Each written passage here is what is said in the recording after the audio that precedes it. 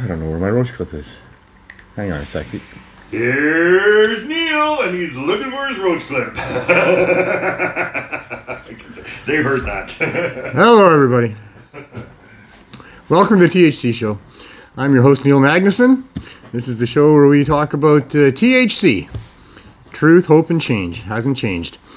And the good news is we're back and we're still broadcasting and we're into our 5th year now. The bad news is not much has changed. The legal system here in Canada still rages on and it attempts its best as it can to get entrenched, while low barrier access is still the quest that we're on, and we have not succeeded in getting much traction any further than we already were. We will be in court coming up at the end of March and see what the judge has to say about whether or not we can have our charter challenge against Health Canada.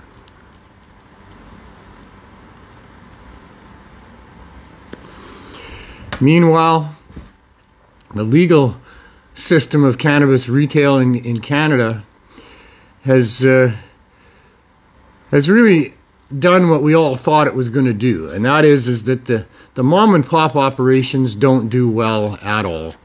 The big operations, they have profit margins that allow them, because of volume, to do much, much better. And now we find out that in Ontario, the Ontario government is going to increase the amount of licenses one group can hold from about 75 to 150. The mom and pops are all very nervous, and well, they should be. Although I guess most of them stand to make some profit as they get bought out by the bigger cannabis retailers. Meanwhile, cannabis exports continues to be the main focus of the licensed producers. It's not about the domestic market that they're concerned about. They want to have this model entrenched here so they can import it, or export it to other jurisdictions. And then Canada wants to continue to be the lead in providing those jurisdictions with high-priced cannabis. It's a terrible thing. It's not what we've been fighting for. For 25 years, myself personally, and longer than that for many others, have been trying to get cannabis legalized, up against extremely powerful forces who want to continue to capitalize on cannabis. Cannabis prohibition really protected the interests of the gangs. While the government was running around making sure the average person couldn't be providing cannabis to people, the gangs and the rich and the elite, they were all insulated from any prosecution and enforcement. They had big operations going on. And that's what prohibition was doing. It was protecting those people. And here we have it going on again today. We have legalization in Canada. Now, granted, the average person, although I'm not sure even the below average person, can go and buy their cannabis from a government outlet. And below average people are doing that. Average and above average people, they know better if they're cannabis consumers, and they're still getting it where they always got it. The government instituted a legalization by the rich and for the rich. It was quite a scheme. They managed to legalize it so that people that have, a job and a fair bit of money, the average middle class person, they can afford to go and buy some cannabis in the government store. Hell, it's not that much more expensive than it is to buy cannabis in the unregulated market. But the unregulated market, the prices are high because those people are at risk of prosecution and serious penalties. So that's why they keep the price up there. Bottom line to all of this is, for the average low-income person, the price of cannabis is still out of reach. They can only buy small amounts, be it from a government store, which hopefully they're not doing, or from the unregulated marketplace. Yes, the legal stores now have cheaper cannabis, and they now have better cannabis. The better cannabis is not cheaper. The cheaper cannabis is not better. Anybody who uses cannabis knows that if you're given an opportunity to buy cannabis and you have cheap cannabis and you have more expensive, better cannabis, you're going to figure out how to get some extra money and buy the better cannabis, because the cheap cannabis just isn't going to do it. Nobody wants to buy cheap cannabis. They're only buying it if they can't afford it. So the government is allowing the people that can't afford their $15 grams to have it at $5 a gram. $5 a gram is still $2,500 for 1 pound. 1 pound. Now, a pound of cannabis sounds like a lot, but it is no more a pound than any other pound. Pound of blueberries, pound of raspberries, pound of strawberries, pound of grapes. It's a pound. What do you normally pay for a pound of some type of growing fruit or vegetable? Couple $100? Nope. $50? Nope. $20? $10. Sorry.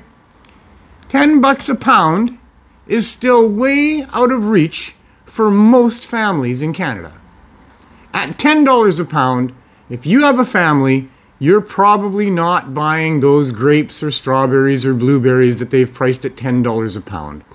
You'll see some person in a fancy scarf and a suit or some nice dress and a pretty purse walk up to the fruit aisle and help themselves to some $10 a pound fruit. But you will not see the average mother or father pushing a cart, trying to save money, trying to look for deals, trying to feed their family in a tough economy.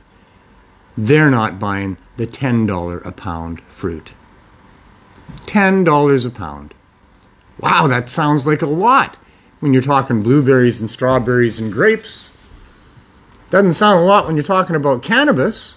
Why is that? It doesn't take any more to grow a pound of cannabis as it does to grow a pound of blueberries or strawberries. In fact, that pound of cannabis is going to yield more per square meter than anything else that a farmer grows. The yields are spectacular.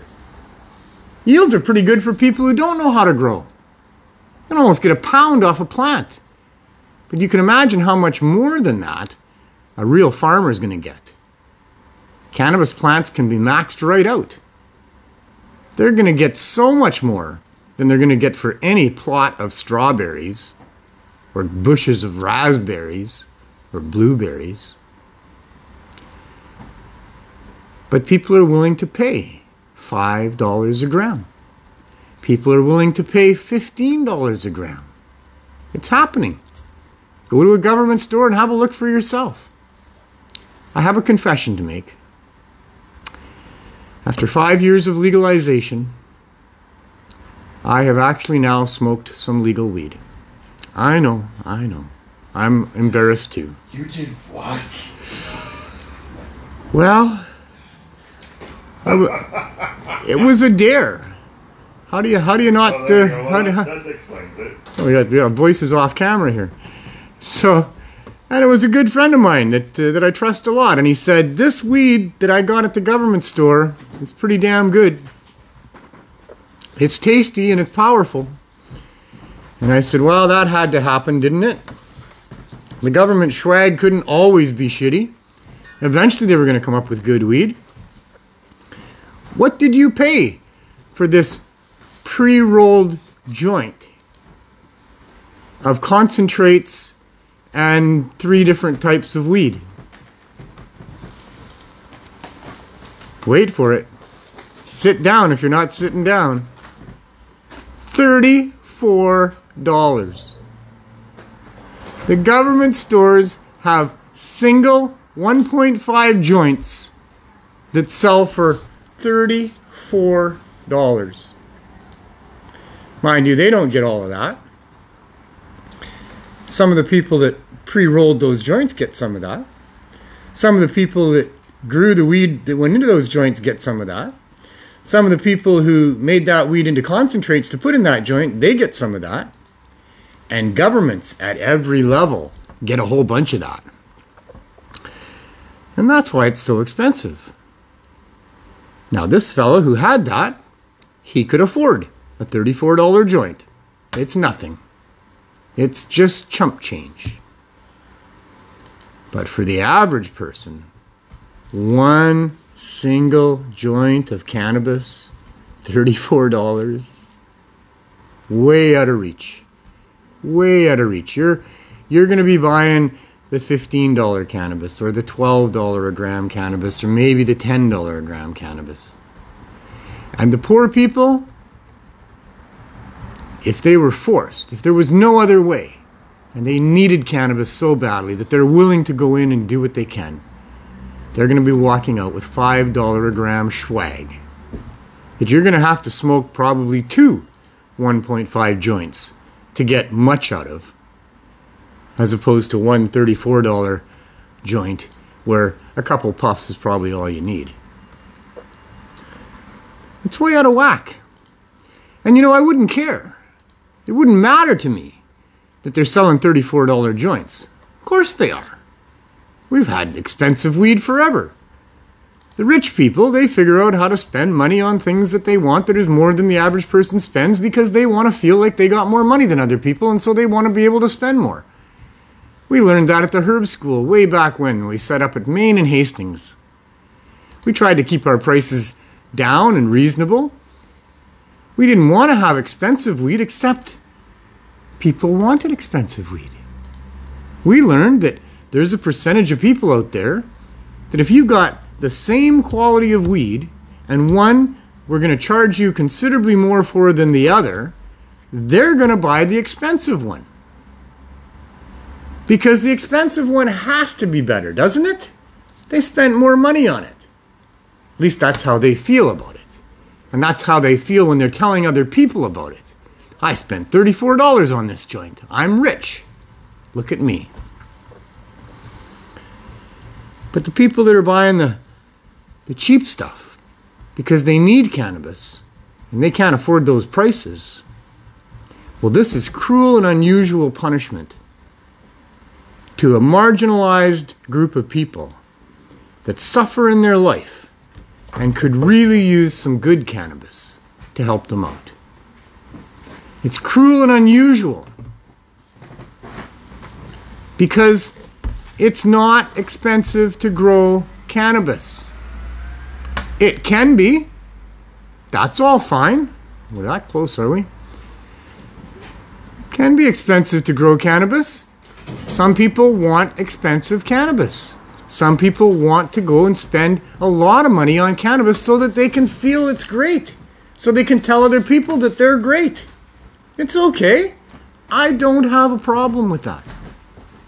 It's always been there. It's always going to be there. What I have a problem with is a government of public servants that decide after public pressure and science to legalize this product that they have spent billions of our tax dollars to try to annihilate. I am not okay with those public servants deciding that legalization is the right thing to do, but making it affordable ain't going to happen on their watch.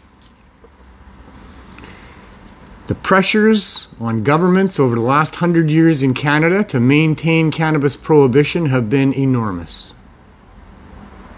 Pressure by millionaires and the US government, if that's not enough.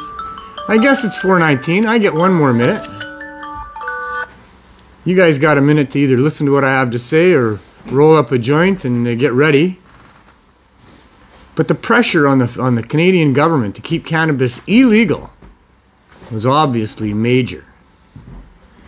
Because you can't tell me that Canadian governments over the last 100 years haven't had the brains. These are good Canadian people that were smart enough to win an election. You're telling me they don't have the brains? They never had the brains enough to properly look into what it was they were making criminal and charging people vast sums of money for through tax dollars and fines that they didn't know? No, they know. They've known for a long time. You put a joint beside a jar of whiskey, and which one is going to be better for your people? Which one should you help the citizens of your country obtain and use? The whiskey or the weed? It's a no-brainer. People with no brains can figure that one out. Governments, who are supposed to have brains, somehow missed it. For 100 years, they missed it. I guess because I started the show late, I cut myself short from my rant here. You can continue while I'm here. It's 420. We got to honor 420. Come on in, Glenn. How's it going? It's going all right. Remember, when the government said we're looking for brains, they thought they said trains and they took a slow one. I think this government is pretending that they live in times where there were no trains. Probably. That if you wanted to get somewhere, you had to jump on the back of a dinosaur. Happy 420, everybody. Let me light this. Yeah, let's get it up. Let's get it going. What are you smoking today?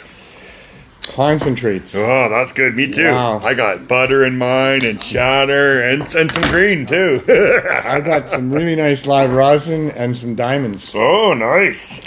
And so then I still have my regular mix of. Oh yes, isn't that the Kirk stuff? Oh yeah, you're gonna. Well, you brought it up. You said something about legal weed. Well, not on the show, I didn't. But I don't know what Kirk thinks of that. You know, our past friend Kirk Tusaw. Oh, I didn't give his last name. Now I just said Kirk. That's all right. I'm going to out him. All right, you're out. I got to finally see Kirk after a number of years. I haven't seen him since he went to the dark side. Oh, to the dark side. Kirk. The force is strong. Kirk took a journey for cash to the dark side. He went around the world once, came back, and now he's on still the dark side. Nice.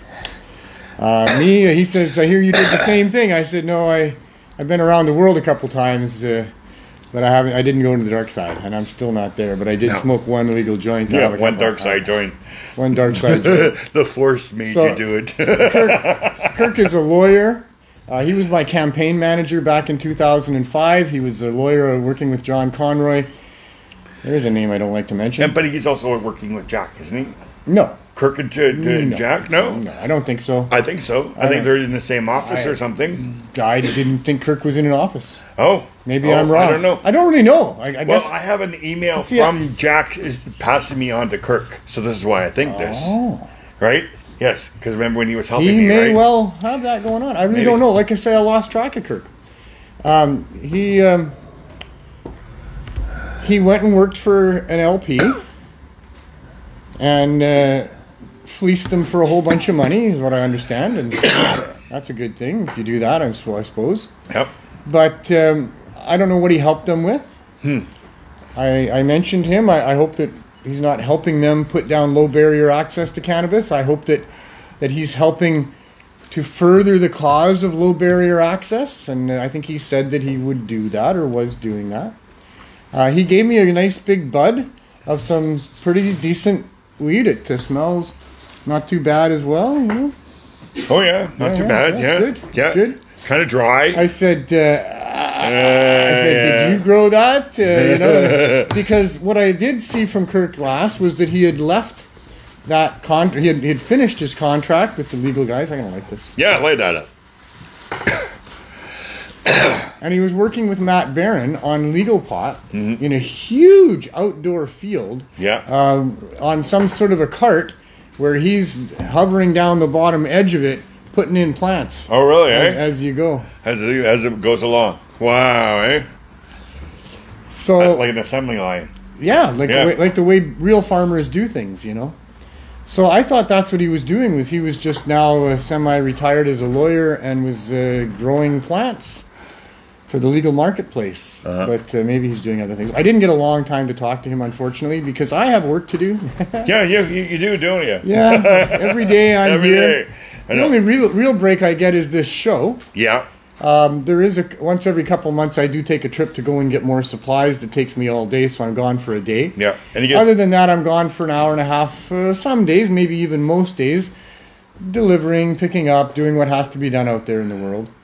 And there's lots to be done out there. And there's lots to be done. And I never want to be too far away from here, because unlike Kirk and Matt, I'm still a criminal. And you are? I wear it like a badge, I guess, because, I live in an upside-down world. Yep.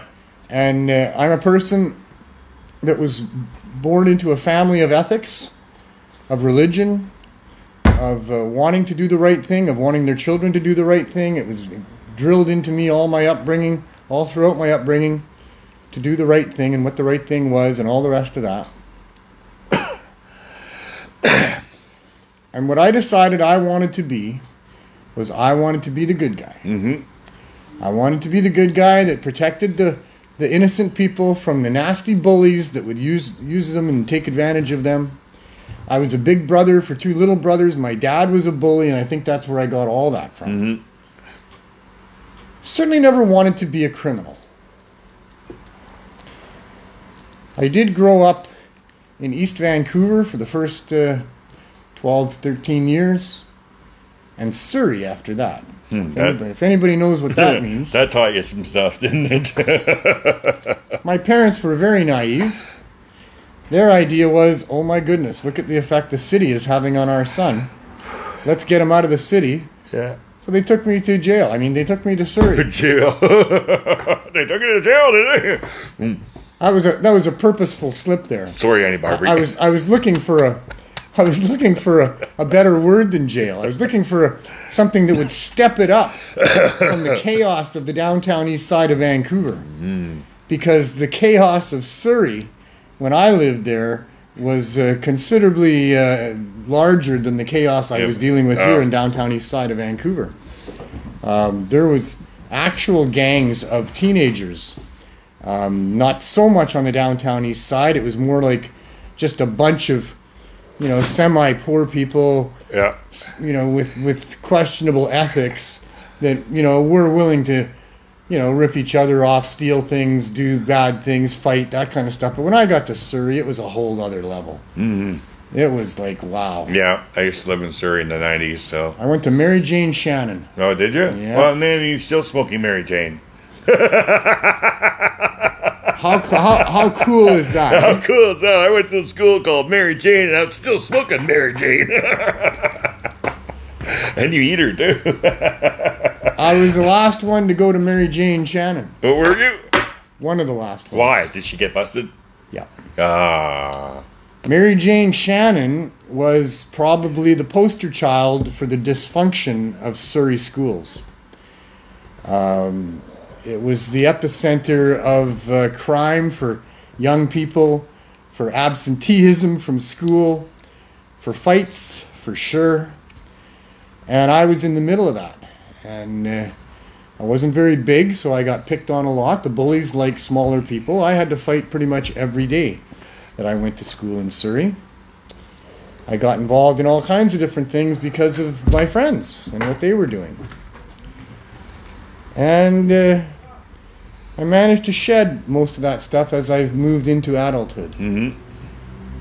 Well, that's good. I couldn't shed the use of cannabis. Nope. Why should we? Well, that was it. Yeah. Yeah. I couldn't come up with a good reason to do that other than it was against the law. But by that time, I was of a thinking mind going, but, yeah. How is this a crime? A crime?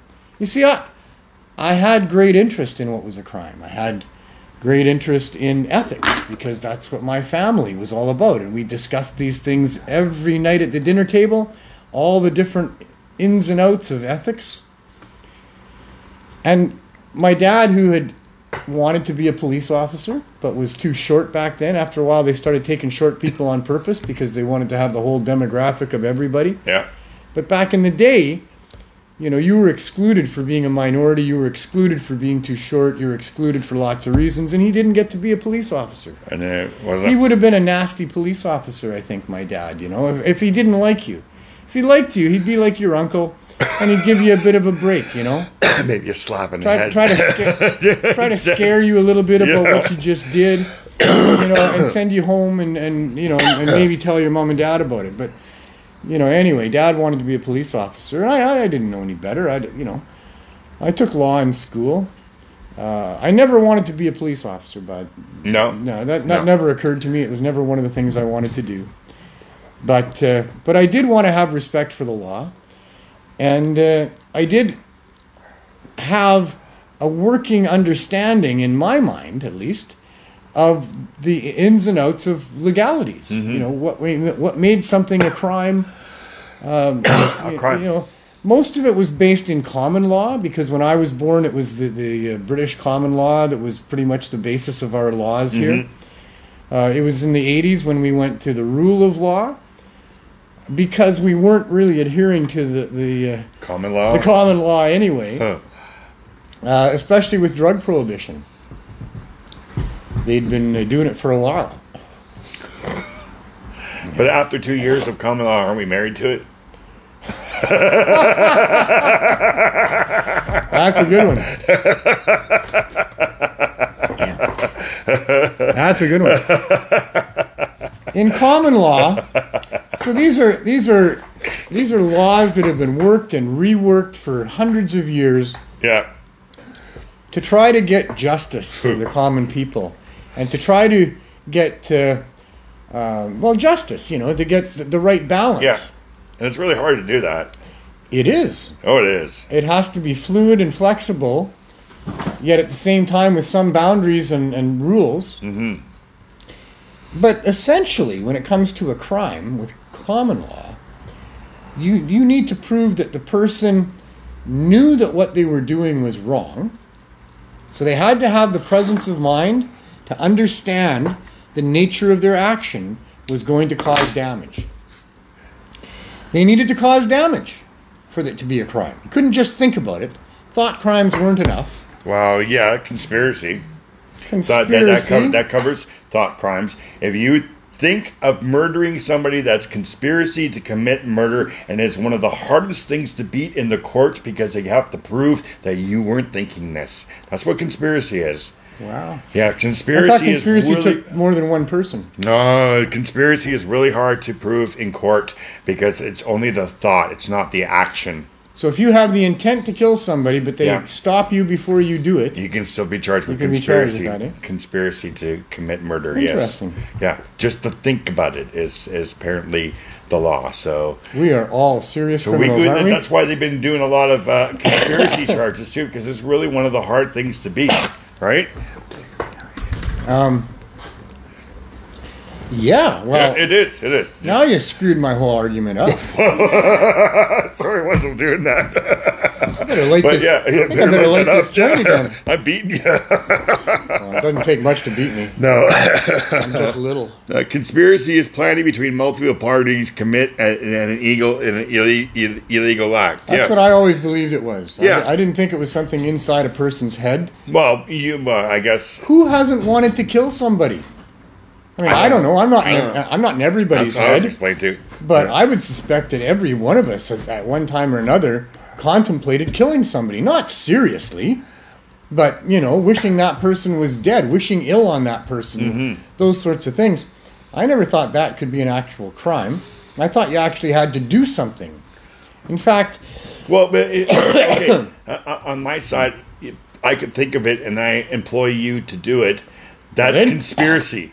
Yeah. Right? He said parties. Yeah. You're a party to it, yeah. Right? So, but if I was to think about it and go murder, maybe that wouldn't be conspiracy because it's just myself. Okay, right? So you're not 100% sure of your own law there that you're talking about. Well, I just know that it was the thought of something, and then with the parties... I believe a conspiracy is when you conspire with somebody else. Yeah, that's what I'm saying. So I hire you. I'm conspiring, now you've done something. Yes. Now you've done something. You have uttered out of your mouth a desire for me to do something of a criminal nature to somebody else. Yeah. That's doing something. Yeah. My argument is that until you do something harmful, it's not really a crime. Wow. I don't know if I'm right or not. I don't know either. This is the Truth, Hope, and Change show. If you know that we're not telling the truth, boy, do we ever want to know about that. I don't mind being wrong. I actually appreciate it. Neil says it's superstitious collusion. Superstitious collusion. Yes. But there again, to collude takes more than one. One person, yeah. So that's what I'm saying. If I was just to do it myself, it's not a conspiracy. But as soon as you're communicating it to somebody else, now you've done something. Yeah. In fact, you don't have to communicate it to any specific person. You could communicate a desire for death to individuals, and that is a crime. If other people could be inspired by your words to go and do something like that, I think they could maybe get a crime in there somewhere. Yeah, probably, because you've done something. Yeah. You didn't just think about it, you did something. My point is that with common law, they had symbols of justice besides those things they had come to try to figure out, innocent until proven guilty. Did they have intent? Do you get to meet your victim there? Other things like that. There are these symbols of justice that are involved in common law, like the scales of justice. The blindfolded older female that is in charge of determining justice with that set of scales. With the set of scales, on the one side of the scales, you've got to put, what the damage done was. Like, what damage was done by your words or your actions or whatever, or inaction too. And then that other side of the set of scales is there to balance penalties with the damage. But you can't do that anymore. Well, if somebody takes somebody's life, you can't balance it out with taking somebody's life because capital punishment is not around anymore. The state could find a punishment that would balance that. Maybe it would be a monetary fine, a loss of liberty. You get 25 years in prison. And they take all your money and they give it to the victim. They take it to the victim. I don't know, The idea is that the state, in trying to dispense justice, is looking for a way to balance the amount of damage that was done. And so, for a long time here in Canada, we had strayed from that. They had come up with where if the government decides something is illegal, then the rule of law is going to work. This is in the 80s when they did this. That if the government says it's illegal and they can prove you broke the law, then you get a penalty based on what everybody else got a penalty of. Other precedents that were set. So not an individual one-on-one, who are you, what did you do, what was your intent, how much damage did you do, what is your past, and how do we now justify or make just what's happened here. That wasn't at play anymore in Canada. It was simply, did you break the law? Here's the previous penalties that have gone out for doing that, and your lawyer is going to argue that you should have less of a penalty, and the Crown, on behalf of the King or Queen, is going to argue that you should have more of a penalty, and the judge is going to rule somewhere in between, and that's what we got, and it's called the rule of law. And so for 100 years, all you had to do was have some of this on you. Oh, I did, and some hash and some acid. Or other powders and things. Powders, baby powder. So all you had to do was have a little bit of that on you, or a lot on you, or whatever. And they say, oh no, we have a rule about that. You're not allowed to have that powder. You're not allowed to have that plant. And we've been giving out these kind of penalties to other people for having that amount of these kinds of things, and so that's what we're going to give you. There was no, well, hey, I didn't hurt anybody with this. I didn't steal it. I had no intention to hurt anybody. All I intended to do was feel better. How is that a crime? How can that be a crime? It isn't. But it was never a crime. 100 years ago, they named it a crime, and it stuck. Just because they decided to call it a crime doesn't make it a crime. It shouldn't make it a crime. Well, they convinced the world that it's a crime, and then they just made it even more because we convinced. Well, and now you're talking about if the people are saying it's a crime, then of course we're going to follow the government or whatever. I don't know. It was stupid. There is that. There's social norms. About what people will and won't accept for whatever reason, religious or who knows what. But they're not crimes. These social norms, if you break them, they're not crimes. We don't typically have police officers running around enforcing these social norms. Although in today's world, we do have some of that. Well, it's even illegal to spit on the street, right? But we don't have cops. In Singapore. Oh, here too? No. On the sidewalk? Really? On the sidewalk. It's on the sidewalk, not the street, sorry. Yep. Apparently it's illegal, but it's something that they don't enforce. Well, if it's on the books, then I'd be careful about saying they don't enforce it. Okay. I think it would be agreed that they don't enforce it on any large scale. Yeah. But if it's there on the books, it wouldn't surprise me. If there's some enforcement going on. There's probably lots of laws in the books that are very archaic. So you had some playing cards that you came up with. I did, yeah. Do you want to do some of that? I don't know. Let's see. Do I still have them? Where did I put those? I think I put them up here, yeah. So we talked about that. Yeah, this is some cannabis information on these cards. So, and it's... I'm going to let you describe that and discuss that. I've got somebody I have to talk to for a couple minutes. All right, sounds good. So, yeah, so let's do that. I got this book from Carly. Just a minute, I'll be right Carly Thiessen. And it says, it says that stuff falls down. Memoirs of the playing cards. So that just says the first paragraph is, these cards are from at least 30 years of research. All photos are lavishly displayed in our books. Lawrence Chernock works behind that unique behavior of people who like to get high. Yes, we do. We like to medicate via the extraordinary powers they realize when personifying their roles in unique and authentic experiences. So I got a deck of cards here, and with these deck of cards, there's information on them. So let's see if I can get this open here. All right, there we go. And make it a crime, and then it's taxable. Yeah, I know. Right? All right, so I believe we'll just do a little shuffle here. Let's see what these have on them. All right, so... Oh, no, I guess not. This is just a picture. This is another picture, so I'll just show you. It's basically a deck of cards, I guess. I guess I got it wrong. I thought that there's information on here about cannabis. As you can see, there's cannabis on the back of it. But it's just a bunch of pictures of people smoking pot. That's what it is while we're doing this. Yeah, secret herb. There is some writing on them, so... Oh, well, I thought this would be a great idea to be able to do this. Oh, well, what's this one?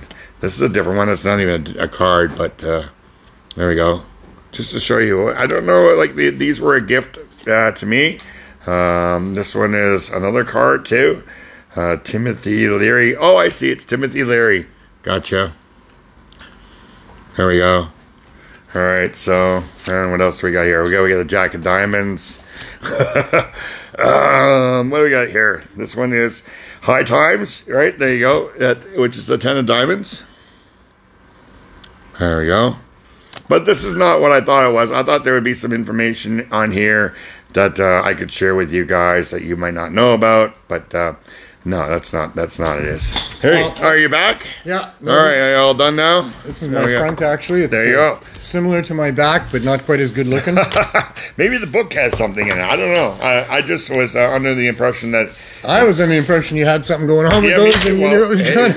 We didn't know until we opened up the pack, right? You should have done it before the show. I did the mic thing before the show, because that's really important, right? So... It's all okay. We thought we had some sort of a trivia thing going on for you. Oh, yeah, there is some stuff here. All right. There is some stuff. Now you find it. Each of us can relate with our sense of conscience to being a unique individual. So there's some stuff in here I can read later on, yeah. I'll maybe have a look at it at some point, too. Yeah. What do you need? What are you looking for? Well, I was going to have a drink of water. Well, then get some water. Yeah, it's working great, Mike. Thanks very much. We're using it right now. It's right here. We just don't have it on camera. That's all. Speaking of Mike. Yeah, Mike. See? Right there. How's it sounding? Does it sound better? The images are nice. Thank you very much. So speaking of Mike. Yeah. There is something I wanted to do today for sure, which was to... give a bit of a shout out to some people that have been helping us out with the CSP, the Cannabis Substitution Program. Mm-hmm. And Mike Fuller has been giving us another nice donation. $50 donation. $50 donation, yep. That's right. So that's the second time he's done that? Yeah, and then Steve Niemi. Nimi. Sorry about that. Yeah. I think I got it wrong the first time. I know. And he told us that's how I remember it's Nimi. Steve Nemi, thank you so much. Become a regular donator of the CSP. That is so incredibly powerful for us. Yeah, he gives them the people gummies. that donate on a regular basis really keep this thing going, and the people that donate on a random basis also keep it going. Random is always good too. So thank you so much, Miss D. Last time I went there, she gave me a nice donation as well. That's we should put the. Yeah, that's not the right one. There it is. We love the candy bar. I wear so many hats, eh? Miss D, many hats. Great donations as well. She provides infused edibles. You can look her up and figure out how the candy bar can help you with that as well. She's on Facebook. So that's great. She's on Facebook. Yeah, the candy bar's on Facebook, so you can just look it up. And Michael the Cookie Monster. Yep. Over 6 years of never missing, 6 basically. years. Wow. Providing his magical cookies. Wow. The cookies that are so healthy. No nuts. No sugar. Very, very healthy for people. Twisted extracts or gorilla ganja, amazing. Green Wilderness, Mad Hatter, all the people. Bridget, Newton, Bridget and Gary and Newton. So many have helped us out, and I just wanted to do a shout out for those people as well. Speaking of Newton, big shout out to the other CSPs out there. Newton, Surrey, Langley, Halifax, over 4 years now. They need some help. I'm sure all of these CSPs can use some help. It's all driven by donations and volunteers. So if you can help, if you can donate something or volunteer somehow, if it's needed, that's what keeps these things going. And so shout out to everybody who's been doing that. Great to see all of this stuff happening. No, we couldn't do it without them. We could not do it without them. No, we really, it would be a really, really hard thing to do without you people. It's really, really... Well, and as we move forward with the courts and in our battle with the government, also, the more the merrier, the better it is. The more people that are being helped by us, the more that we're reaching out throughout different tentacles in Canada. That'll all help to pave the way, hopefully, to our quest for low barrier access community cannabis stores.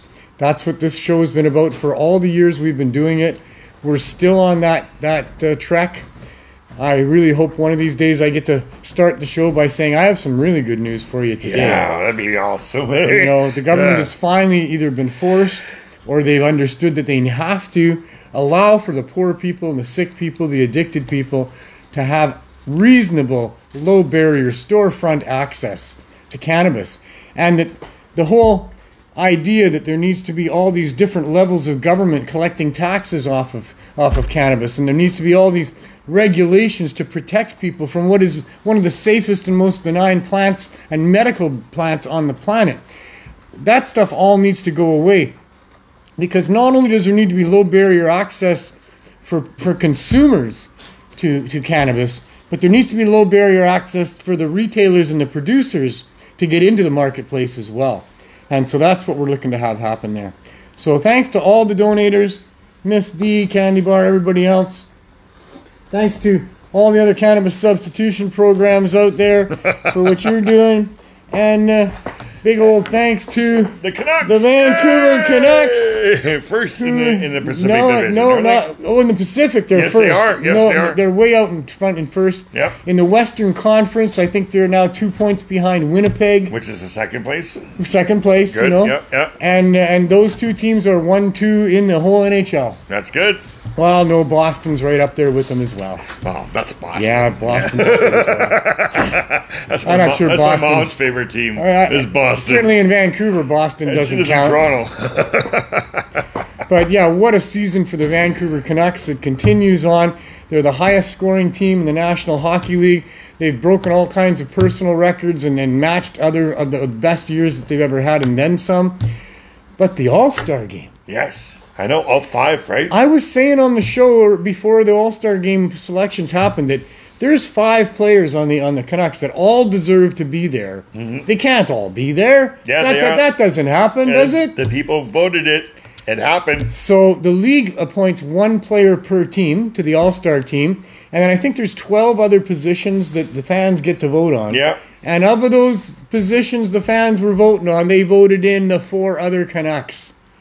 Incredible. And the coach.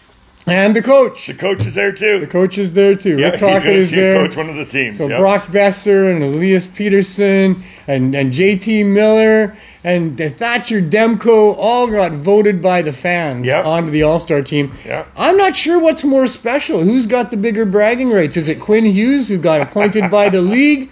Or is it the other 4 that got appointed by the fans? And you got to know that if Quinn wasn't appointed by the league, he would have been appointed by the fans. Did you hear what our last coach said on the weekend on one of the sports shows about when he was working here, Bruce? No. As a Vancouver coach? Right. He was... he didn't drop the name, but he was told to make Quinn Hughes the captain.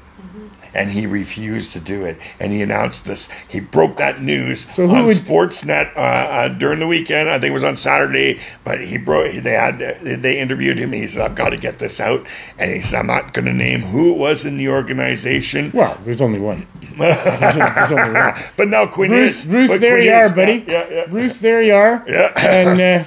And that had to be ownership. It had to be the Aquilinis. There's nobody else that could put that pressure on him to have him do that. He's no longer the coach, so I mean, that might say something for that as well.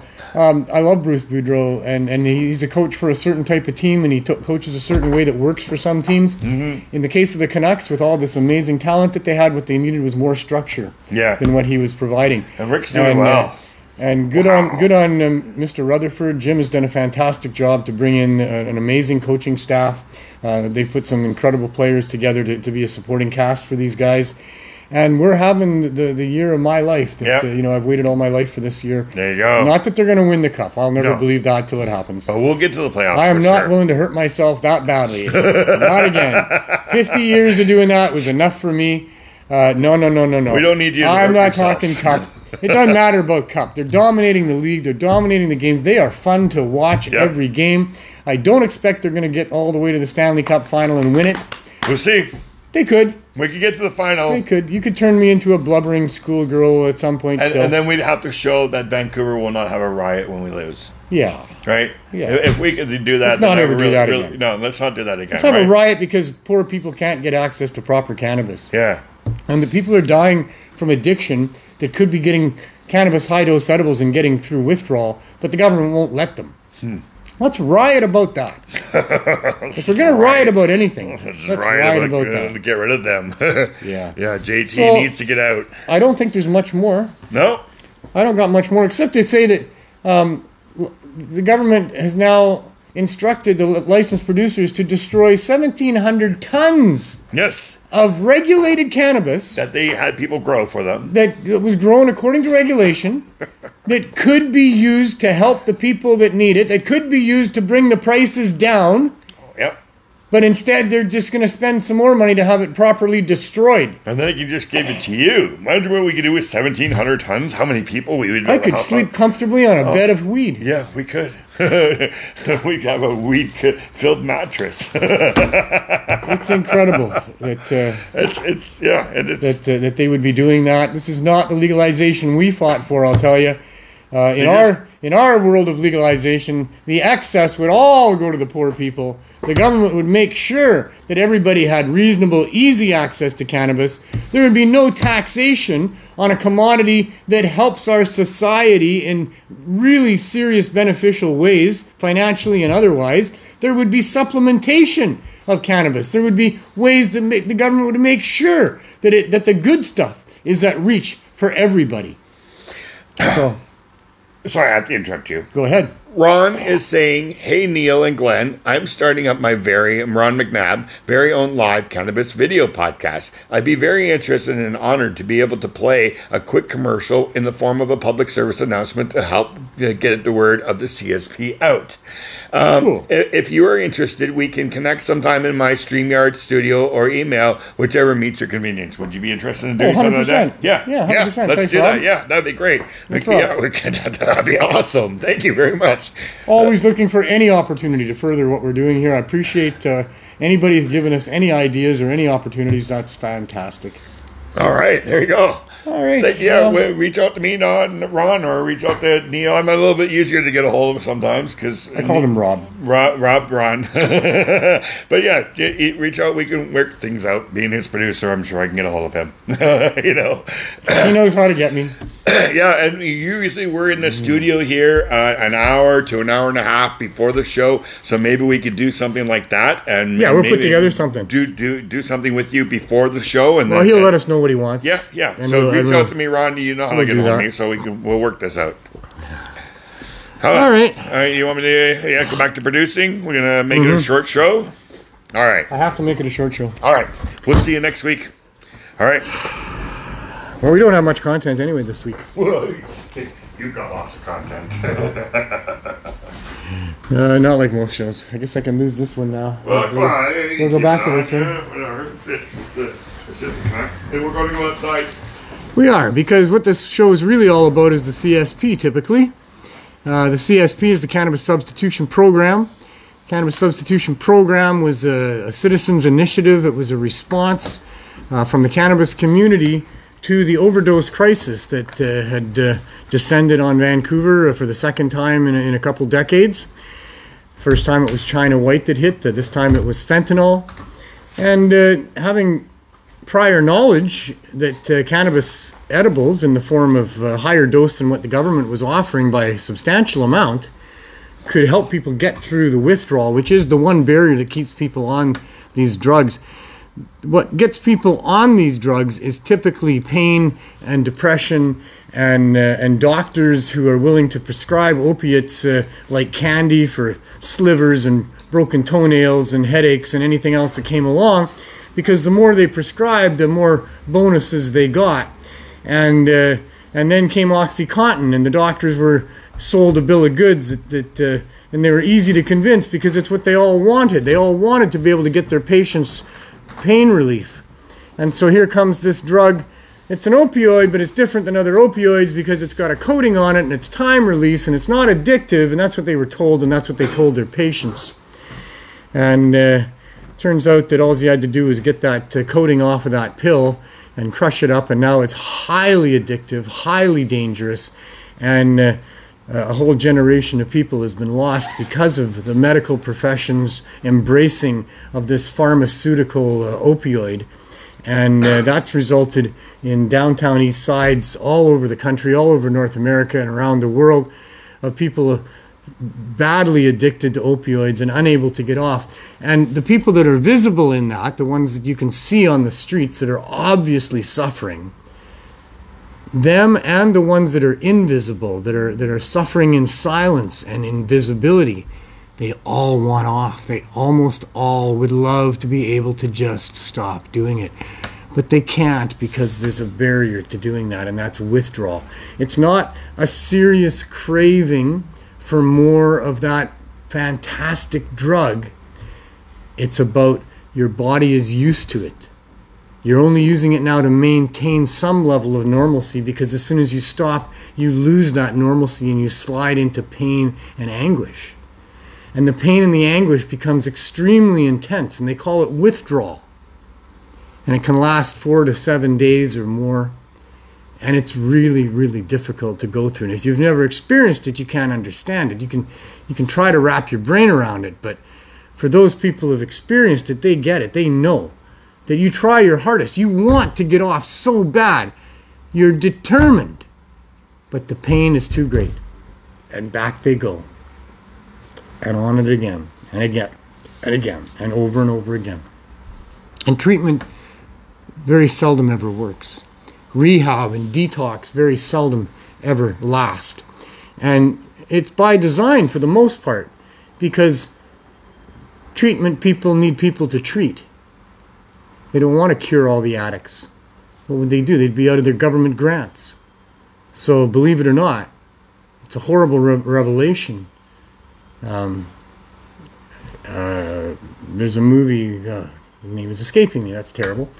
But anyway, there's a movie about it, about how these treatment places are designed to have people not succeed the first several times through, so that they can keep getting more and more grants, because they get paid so much money every time a person spends a night there, from you and me, from taxpayers.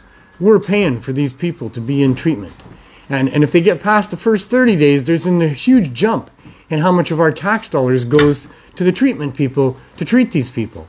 Not that it becomes any more expensive to treat people for the next 30 days, just that they want an incentive to have people continue on and not quit after 30 days. And if you get into that last 60 to 90 day period, it is extremely lucrative.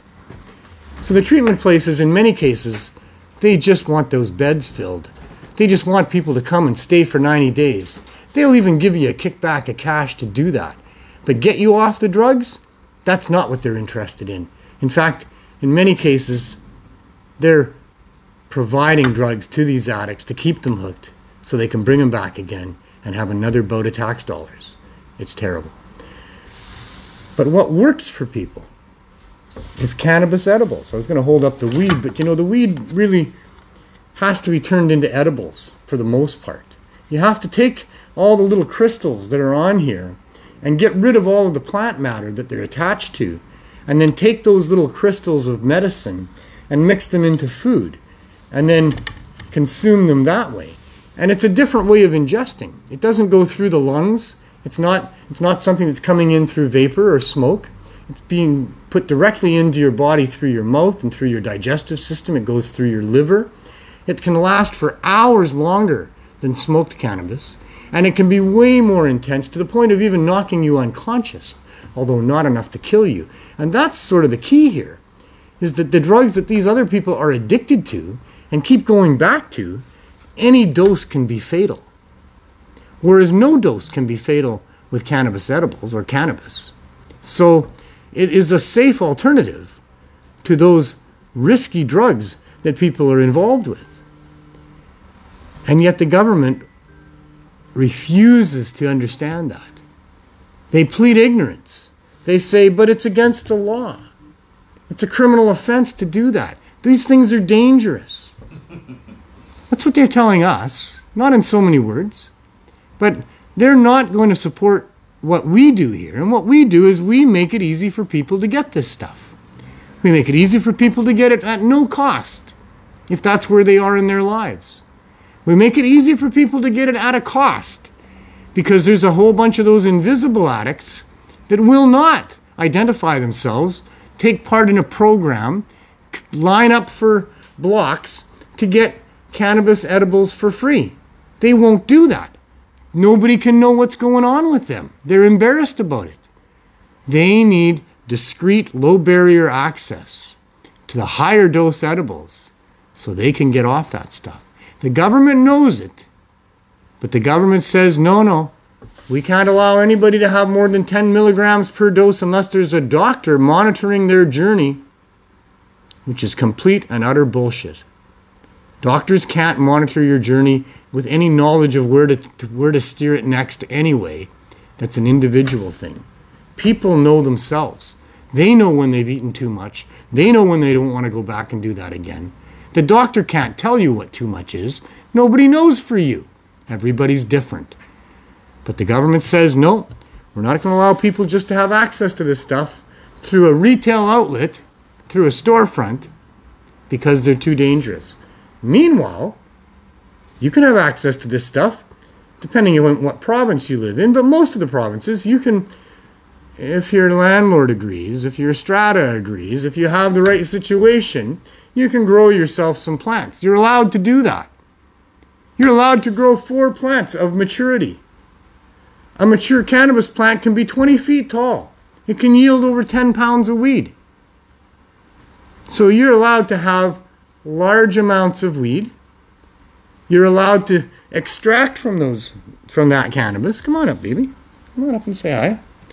You're allowed to extract the cannabinoids off that cannabis, and then you're allowed to make edibles out of it.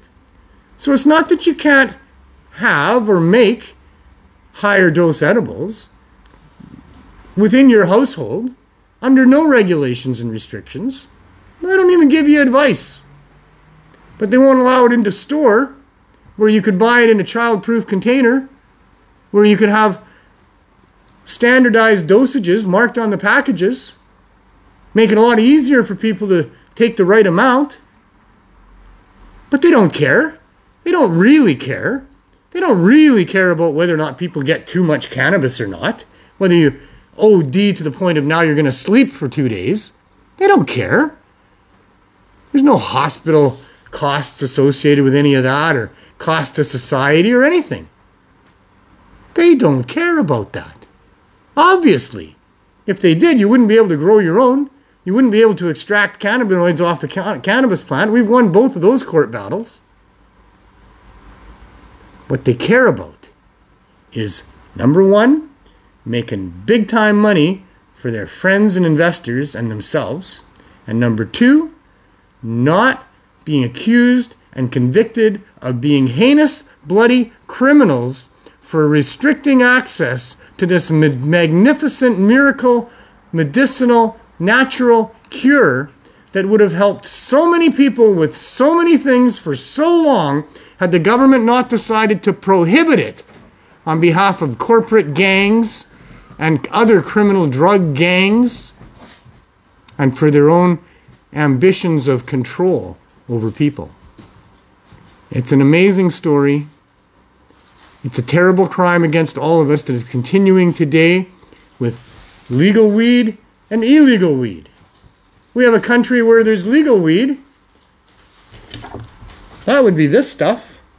And there's illegal weed. That would be this stuff. This stuff was grown outside of the cartel and outside of the regulations. This stuff was grown with licenses from the cartel and within all of those restrictions. I would smoke this before I would smoke that. I'll tell you right now, as a connoisseur of cannabis, the illegal cannabis I have on this plate is considerably better than the legal cannabis. Nothing terribly wrong that I can see with the legal cannabis, although I don't know what the growing was like. I don't know whether they irradiated after the end of that. I don't know what pesticides they may have not flushed out of there properly. I don't really know. I can't really know about this either. But this has a proven track record for me. The suppliers we've been using for a long time. We've never had a problem with how it burns or how it tastes or anything like that. No bad reactions. The same can't be said for the legal weed. But this is the system we're in. It is extremely corrupt.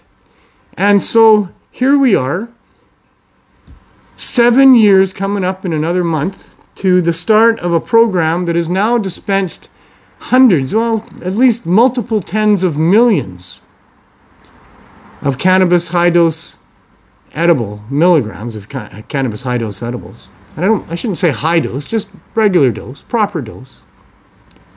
Millions, tens of millions of milligrams of this so-called dangerous commodity has been dispensed into this neighborhood just through our program. And how many people have been harmed by that? Other than some people who eat too much, have an uncomfortable experience, no physical problems as a result, no long-term anything, no damage to anything. In fact, that sleep that they had for a couple days, their body probably spent going to work and, fixing a bunch of stuff with all the cannabinoids in the system. No problems, no complaints, multiple tens of millions of this dangerous cannabinoid milligram edible put out there. And I'm telling you, there are thousands and thousands of people that have been helped by what we've done. So if that doesn't explain to you how corrupt this world is, you're not paying attention. I'm here to tell you, the federal government of Canada is in bed with a bunch of rich, greedy corporatists, and they are manipulating our pricing, they're manipulating our economy, they are taking all that they can take from us, they're robbing us blind. It is corrupt as can be, and these public servants are in on it. So that's what we do with the CSP. We hand out cannabis edibles, and it's all done by donation and volunteers. The sale of cannabis is not done by the CSP. It's done by the Healing Wave, a separate entity that provides that access to those people that won't join the program. And let's go have a look at what we're doing.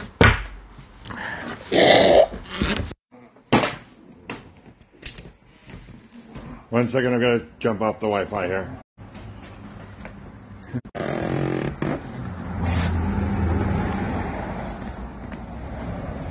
Well, here we are. It's our once a week THC weather report. It's brighter right here, right now than it was moments ago, I'll tell you that. For free. Vancouver Canuck reference there, if anybody follows that. Another thing I'll tell you for free is that it's damn cold out here. We've had a week or so or more of pretty cold weather out here. It's been really hard on the people that don't have a place to go. We got lots of weather tonight too. And it's going to snow again tonight. It warmed up a little bit today, but warmer is still not warm by any means. -3, -6, -9, -14. Those are all pretty cold here on the wet coast. It's a very humid type of cold. I have people here from Ontario telling me that the -14 that we've got here feels like the -30 that they used to experience back in Ontario, which, by the way, was cold. How are you doing, Bernard? How you doing? I'm doing all right. Welcome to Pot TV. This is a Pot TV show. How are you making out in the cold? All right, well, the cold just don't bother me. Don't bother you. Yeah, don't bother you. You're losing a bit of weight, eh? Yeah. So yeah, and anyway, I'm glad you're getting through it all okay, and you know, not too much more winter to go, and then It's good to see you. good to see you too. You're still working at the not down there because I see that's finished. No, Lafarge. No, I'm laid out for a couple of months now. I see. Won't be Well, that's a long. good project down there. Looks pretty good. Won't be long. I'll be going again. I can't wait. Nice. Good My for you. time. I think my time here too is getting a little short down here in Yeah. this retreat. Yeah. I see. I'm Well, look- I'd I'm love to looking see you get elsewhere. love to see you get out of this neighborhood. Oh for yeah, sure. I just went from no frills to here on the bus, and telling you, one guy just squat down alongside me. He was whacked out of it, and he drooled and snot, and he touched my hand, and I'm like, and you can't be ignorant, but you sometimes I just want to say, listen, man, go jump off a wharf. Yeah, stay out of my space. Fuck. I know. People need to respect each other's space.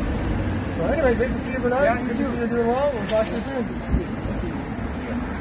Always a pleasure, buddy. Here we are up here as you know, this is the start of where we parked the RV once we got evicted from the store because the municipal government belched on their promise to give us a license. They said they'd do that when the federal government does, after telling us they would. And then the federal government, well, it's been over 3 years, going on 3.5 years now, and still no support from them.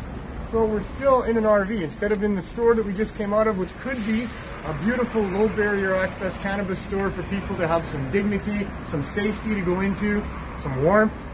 Instead, they have to come to the RV. They have to stand outside at the window out here and be treated like second-class citizens because that's what the governments are insisting that we do.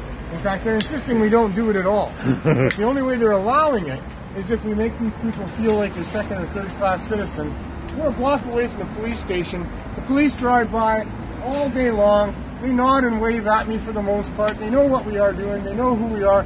We've been raided. We were raided and charged almost 2 years ago.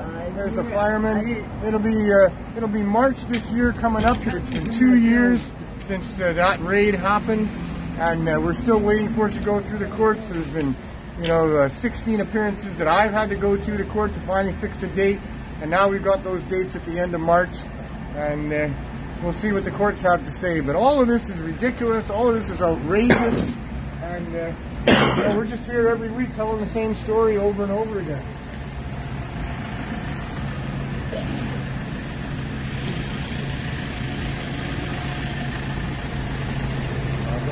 Okay, show the signs. I know, we got the signs out there. Oops. Yeah. This guy just hit me with his truck. Oh dear. Take his number.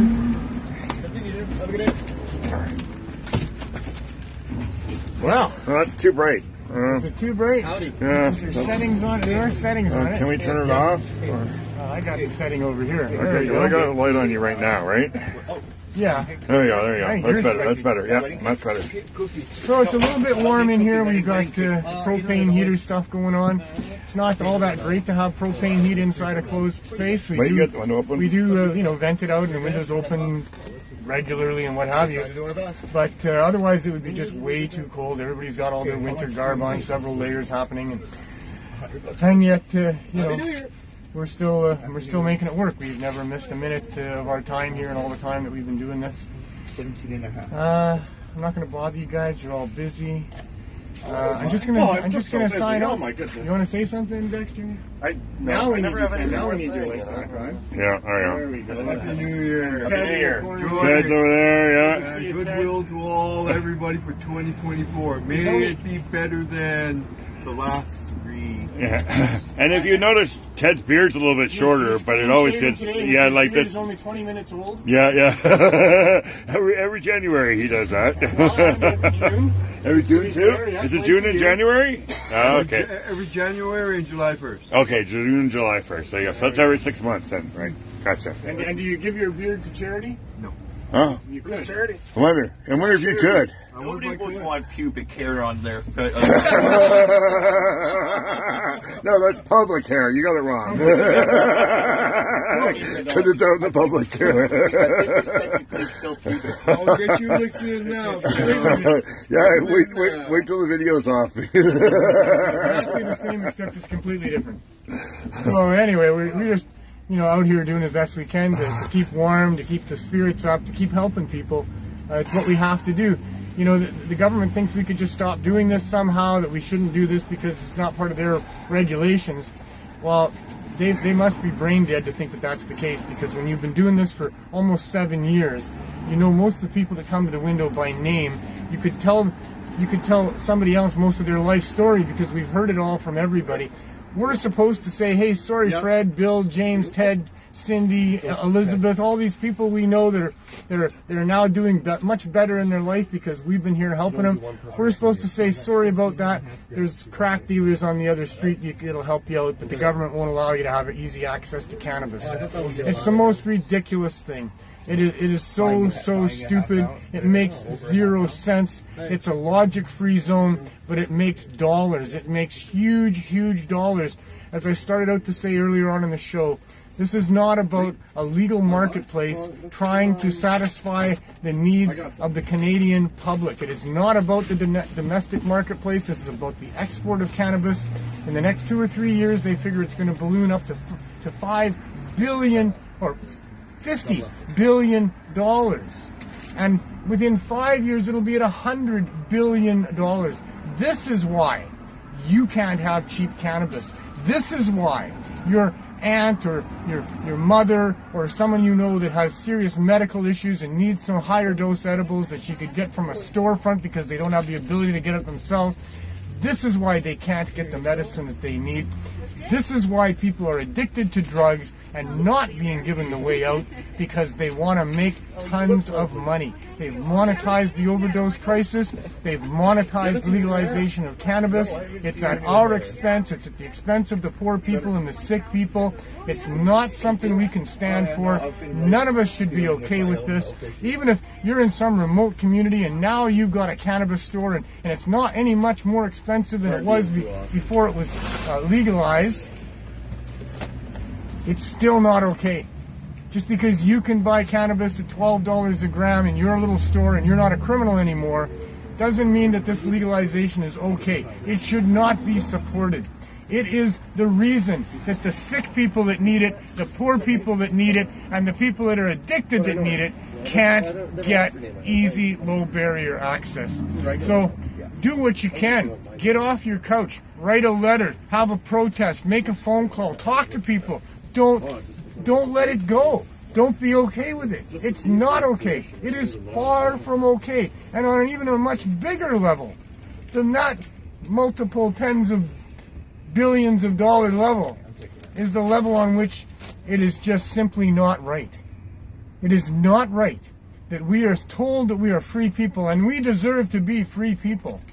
And we're told we're living in a free country, and damn it, it should be a free country, even though it costs us all a lot to have a federal government. But this is about freedom at its core.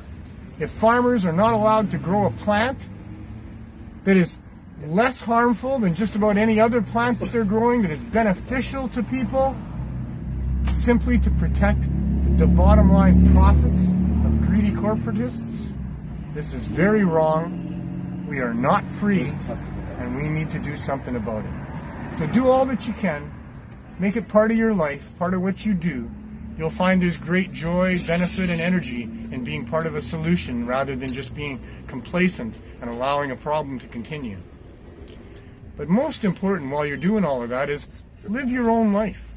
Look after yourself. Look after your family and your friends. Life is short. It's far too serious to take too serious. Make sure, more than anything, moment by moment, you're having as much fun as you can. See you next week.